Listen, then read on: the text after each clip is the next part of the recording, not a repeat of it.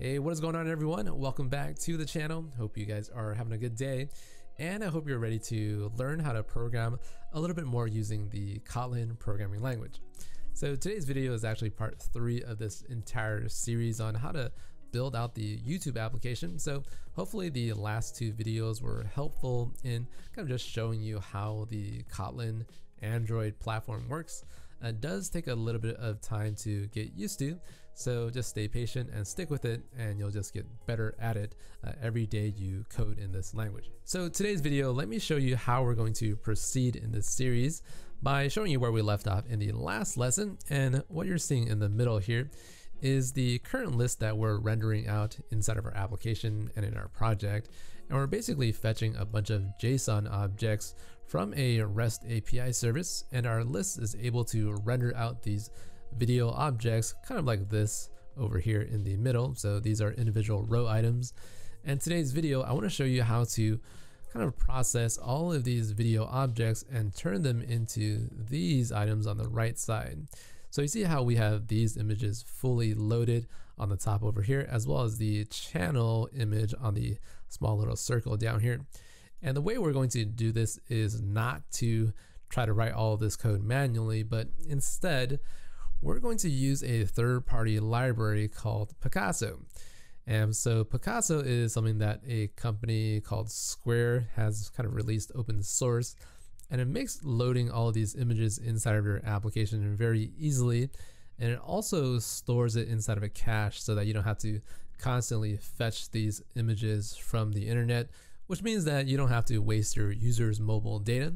And this process is actually very, very easy to set up. So let's begin by going back into Android Studio right now. Okay, so let me quickly bring you back inside of our current project. And I would like to start off by first running our code so that I can try to remind you where we left off in the last video. And we're basically rendering out all of these list items with a image view at the very top there. And right below it, we have the video title that says Instagram Firebase and Intermediate Training Core Data.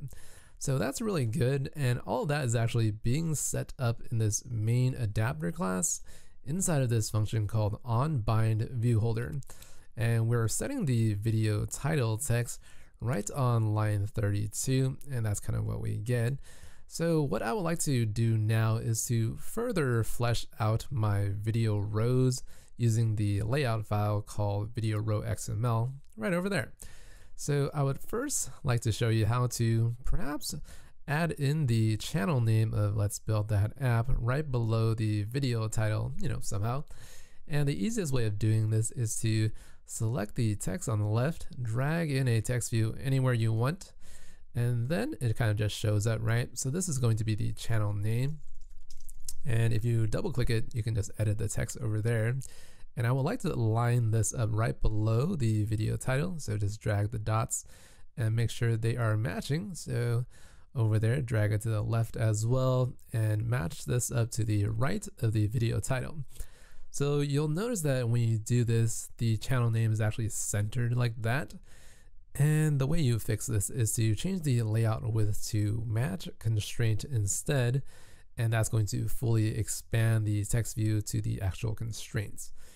And the other thing that you would want to fix is that the padding for this channel name is actually 8 on the left and on the right. So why don't we line it up to be 0 and 0? That way it looks a lot better and it matches the edges of the video title. Okay, so a really good step to take care of right there. And now why don't we move on to the channel image, which is this circular thing on the left side. Okay, so images, image view, drag this sucker in anywhere you want.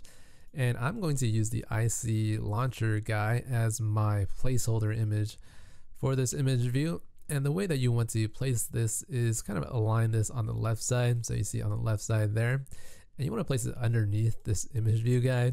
But you see how this is kind of in the way. So why don't I delete this constraint on the left side by just clicking on that.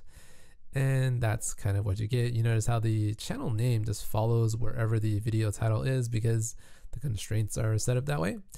So why don't we move this to the bottom of the video thumbnail image, and that's kind of what you get.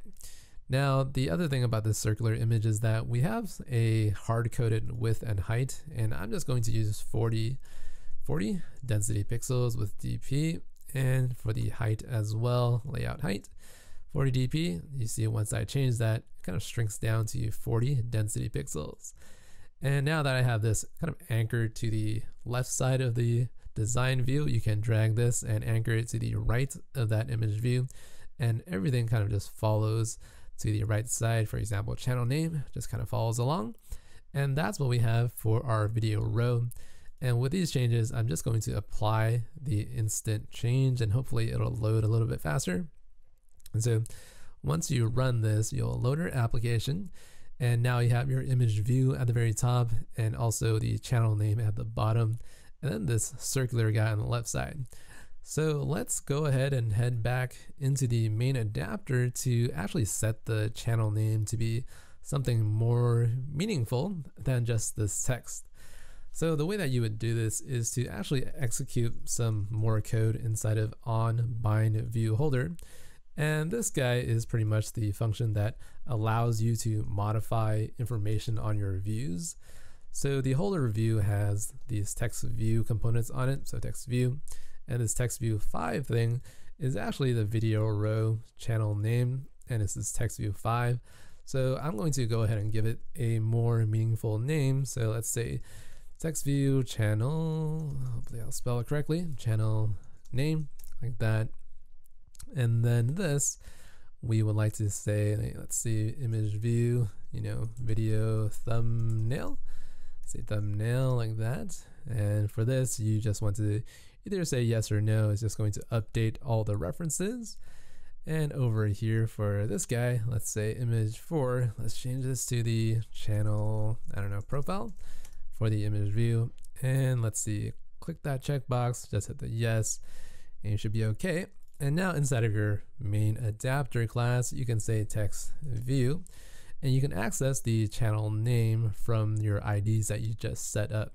So this is something that's kind of special to Kotlin that allows you to access your views very quickly. And before in the list view days of Android, this was actually very hard. So be very thankful that it's very easy now. So let's set the text to be something, I'm going to say video, and you can say name, or you can actually access the channel like that and use name, and that should be okay. And the fix that you have to apply are these optional question marks, because all of these guys are going to be optional because they might not be there. So I'm going to hit the quick apply change button again, and that's going to change my layout to include the channel name right below like that. So let's build that app.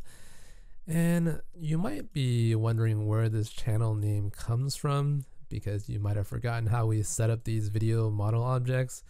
So let me remind you by going back to the main activity, and we're parsing all of this stuff inside of fetch.json. We're setting up the home feed with the home feed class, and this class exists down here. So video, this object has a channel property on it, and val is just a public property. This is how you define your classes, and channel has a name property on it. So I actually don't like having these classes hanging out or hanging around kind of inside of this main activity class. So why don't we create a new Kotlin class called, models, hit OK, add this to Git, I suppose, say yes, and then paste that code in there. That way you don't have all this code down inside of this. So I would actually move the comment of the JSON code right below here as well, just for reference. And now we are kind of ready to load the images inside of our list view for each of these row items. All right, so the first question here is, where exactly do these images come from for each individual video object inside of our list? Well, let me bring you back to the Chrome browser where our actual JSON service is actually returning our JSON objects. And you see we have image URL for each one of our video objects here. And that's kind of exactly where we want to load our images. So let me click on that. And you see that's exactly where that image is going to actually load. So that URL, or the image URL, is currently being saved inside of this property under video. So video image URL. and that's where we're going to load our image from. And the other thing that I want to show you is the Picasso library, which is a very powerful image downloading and caching library for Android. And it actually makes our lives much easier. We don't have to handle caching and all this code, which is all over here. And so the question is, how do we exactly install Picasso? Well, we just want to modify our Gradle file with this one line that installs Picasso 252. So let me just bring you back into the Gradle file for our module app. And down here, why don't we install Picasso as well? Hit the sync, and that's going to download all this good stuff into our project. And once it's done, you can run your code again, and now you're kind of good to go in terms of using Picasso. So the question is, how do you exactly use Picasso to load images inside of the circular guy on the top? Well, you have all of this code. So let's see. You pretty much just want to use this one line at the very top there. And so you have to construct it with some kind of context thing. Then you load a image, and then you put it into your image view. So those are the couple of steps that I'll show you how to do right now. So let's go back to main adapter on bind view holder, and let's first get the image view at the very top so that we can load things into it. So the way you would do this is say val, thumbnail, say thumbnail, image view equals holder.view.image view. And let me access the video thumbnail one. And I would like to add an optional here, optional there as well. And so now you just want to say Picasso, make sure you use the right one, and say from, or actually with some kind of context. So the context object is always something that's kind of confusing if you're not used to Android development. And so let me show you how to get to the context by saying holder.view.context. And this is the context that sort of belongs to this entire list. And we have to fix this with an optional there and an optional there as well. And then over here, you just say load with a path string. And inside of this, we just say video.image URL. Again, that comes from our model class over there. And then finally, you just want to say into some kind of image view. So it's going to load this entire image, and then once it's done, it just puts it inside of this thumbnail image view. And let's see what that does for our code. And essentially, that's going to load these images kind of like that. You see how easy that was, right? And compared to iOS and Swift programming, this is just very, very simple. And if you use other things like CocoaPods in iOS, it's also very, very easy. So it just takes 2 lines to do this, and it's very, very clean. So the other thing is we would like to load the image on this left side over here for the channel profile, and then we'll fix the spacing in just a little bit. So for the channel circular image guy, let's say val, channel profile image view equals holder.view and .image view. Let's see, channel profile, that looks pretty good.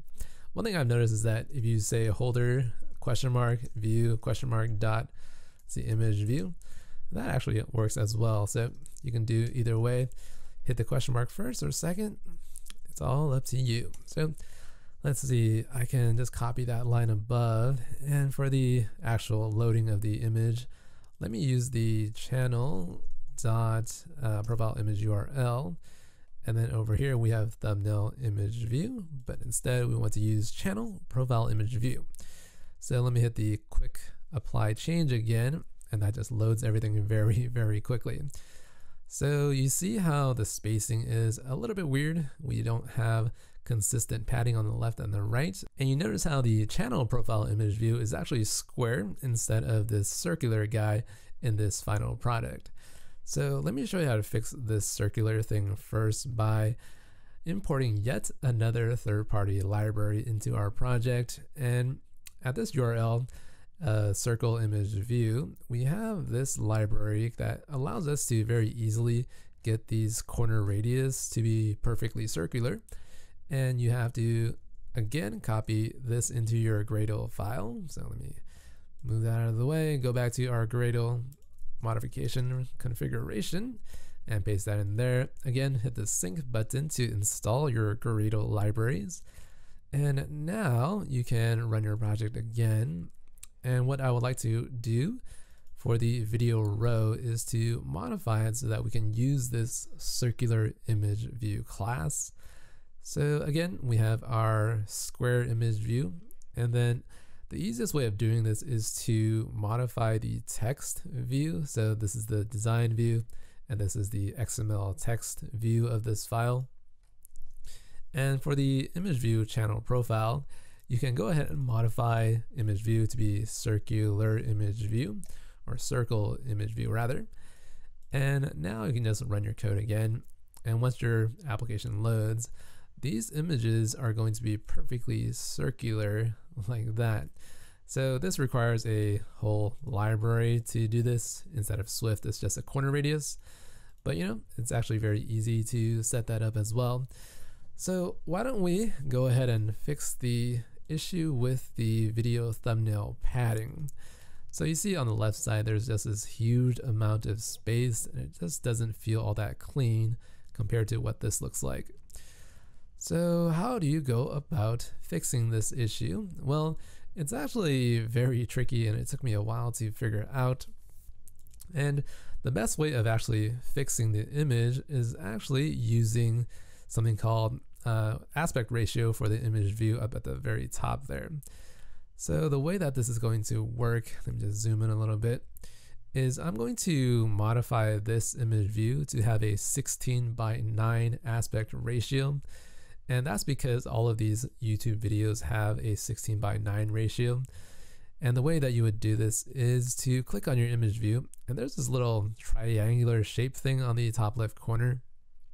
And what you want to do is you want to click on this to toggle aspect ratio, and this doesn't always work the first couple times you do it. So let me click on that to get this 1:1 thing, and let me see if I can actually do this correctly. So modify this to be 16:9, and I don't think it's going to work, but let's see what it does. And so that's kind of what you get. It's not exactly perfect. So the way that you would actually fix this is to change these to actually say match constraint, and it turns into this really large thing, right?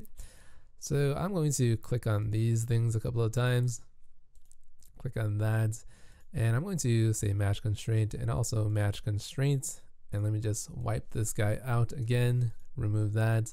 You see how it's back to this little one line or 1 pixel height.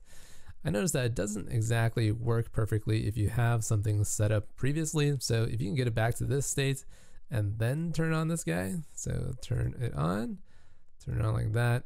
And now it's kind of like this over there. And you just hit 16:9 and hit enter. And then it becomes a correct 16:9 aspect ratio image view. So if you can get it to work properly by going through these various steps of clicking these things and then changing these to match constraint, you should be able to get it correctly.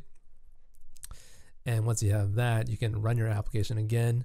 Your aspect ratio for your image views will now be correctly placed inside of your list view to be 16:9. And you notice how clean the spacing is right now. And the other little bit of kind of modifications for the font and text sizing is kind of done inside of the UI designer as well. So you notice how this is a little bit darker, this Instagram Firebase thing. So you can click on this, and if your text appearance toggle is not showing, you just click down on this little twirly arrow. You can bold your font if you want to. And I think this is, let me see, let me scroll up a little bit. I think I want to say 0 there. And I think I should be okay. So if I apply the changes to my application now, it should load up fairly quickly.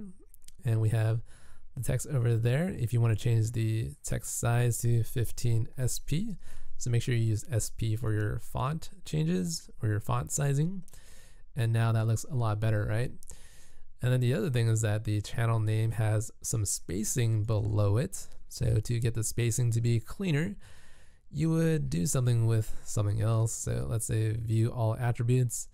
Inside of here, it kind of matches what you see in the text version. So this thing over here, you can do it in either view. Let's say over here, padding bottom, and let's see, you can double click on this value and say 16 dp for density pixels. And once you have that, you can run your application one more time. You'll see some more spacing right below the channel name. That way everything just looks a little bit cleaner. And the other couple of things that are added onto this channel text is the 20K views and 4 days ago.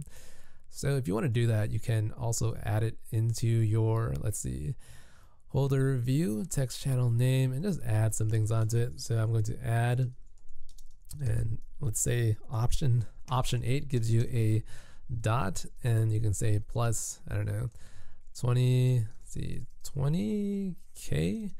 views, and see, turn out the caps, views, new line, 4 days ago, and you should be okay. So let me run that one more time, and all my views inside of this app over here should have an extra line at the bottom, and you see it's starting to look a lot better, right? Again, so one thing that you might notice right now is that there's actually this little bit of spacing at the very top and also at the bottom here that I don't exactly like. I would rather have it so that it actually flushes all the way to the top of the action bar or the nav bar at the very top. And it should be kind of like this over here without the cutting of the image view. So the issue right now is in activity main, you have your list view or your recycler view, which has the padding of 888 everywhere. So you can change this to 0, it just clips it to the top, change that to 0, change this to 0, and then finally change this to 0 for your activity main. And this way, your list view is not including the padding of left, top, right, and bottom of 8. So you kind of see it is cut off by the bottom capacitive buttons. And that's pretty good. And if you want to include more spacing for your image view, you would go back to your video row. You would modify this guy instead. So view, fewer attributes, go here, make this 16 to push it from the top, left, and right. So 16. And now you should be okay. So for this guy, you want to push it to the left 16 as well. And over here, let's just give this 16 for the channel, or the video title rather, and hit the instant change again. And the thing I like about Android the most is that it's actually very fast to redraw your layouts, and that's kind of what you get. So everything looks a lot cleaner. And the final thing that you might want to modify is to include this horizontal line at the very bottom of each one of your rows. I don't know if you're too interested in doing that, but there's a couple of tricks to kind of include a horizontal line. And I'll show you one easy way of doing that. And it's kind of a hack, but let's just drag a text view in here. And let's see if I can do this while I record. So I'm going to remove the actual text view. Oh, let me do this first. So I'm going to align this to the right and then align this to the left. And then let me remove the left and right padding values to be 0 and 0. And what I'm going to do is to give this thing a background color. So let's say, where is the background color guy? It's always very hard to find these things in here. So background, that's not there. You want to actually edit these all attributes, add in a background, that's what you get. And then you can say color black. So Android color black gives you this. All right. So go back to the view fewer attributes, and for the layout width, you want to say match constraint. It does that for you. So if you apply these changes again, you'll get this big horizontal bar at the bottom of your video rows. So that's kind of what you see, right? So that's a little strange, but that kind of works. And so the thing with this is that you want to align this to the bottom as well somehow. And so that if you just drag it to the bottom, it just gets aligned to the bottom. And so this, I just want to give it a padding of 0. And for the layout height, I would say 0.5 or 1 dp. That shrinks it down to that one very thin line. And that way you can render out this horizontal line at the very bottom. And that's kind of a neat trick to how to get that to work. And if you want to clean that up a little bit, I would rather go to the text view mode, and you can just use a view instead of text view, because you don't really need the text version of that. which means that it's a more lightweight component, and that just cleans up your view a little bit more. Alright, so that's going to wrap it up for today's video. I do recommend looking into Picasso a little bit more. It's a really helpful library that manages your images and caching for you so that you don't have to do all of this manually. So make sure to go check it out. And then in the next video, we'll look at how to click on these list view items so that we can start a brand new activity, which is just another page inside of your Android app. Okay, if you want to download the source code for today's video, make sure to check out the link in the description below, and also give it a thumbs up for this video if you enjoyed it, and also subscribe to the channel if you haven't done so already. I am going to prepare the next lesson right now, and hopefully I'll see you in that video. Bye bye guys.